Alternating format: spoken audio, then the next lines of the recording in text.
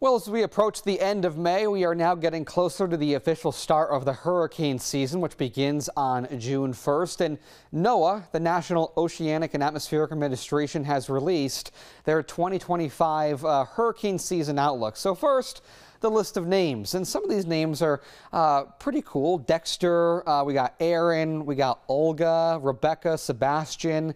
The first on the list is Andrea for the A name, and B for is Barry. So the list of names is some that have been repeated and some new ones. And then when it comes to the forecast put out by NOAA, the average for named storms per season is 14. And NOAA is forecasting 17, so above average season for this year. Hurricanes, the average is 7. NOAA is forecasting 9. And major hurricanes, which is a category 3 or higher, the average in the season is 3, and NOAA is forecasting 4. So the idea is that they are forecasting an above average hurricane season again that begins on June 1st. Working for you, I'm 20 Storm Team Meteorologist Chris Bouzakis.